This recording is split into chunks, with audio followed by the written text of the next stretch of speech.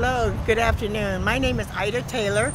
I'm the past president of 11 years with Auxiliary Aid and also the past president of the Federated Auxiliaries for the ILWU.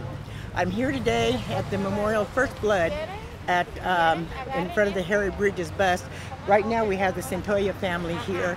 Their father, husband, brother was killed on this day last year.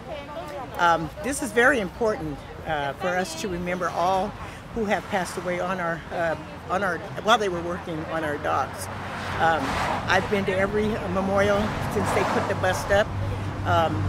We do have a good attendance. I think we have a bigger attendance.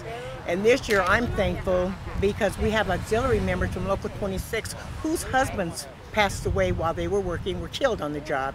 And they are now included in this memorial as well as all affiliates. So I do want to thank the pensioners for including them, especially today on this precious day when the last member who was killed's family is here, and the fact that we're able to include them all. I'm thankful for the ILWU. My husband was 43 years, Local 26. I have a daughter down there, Trina, 20 years, and she's Local 13.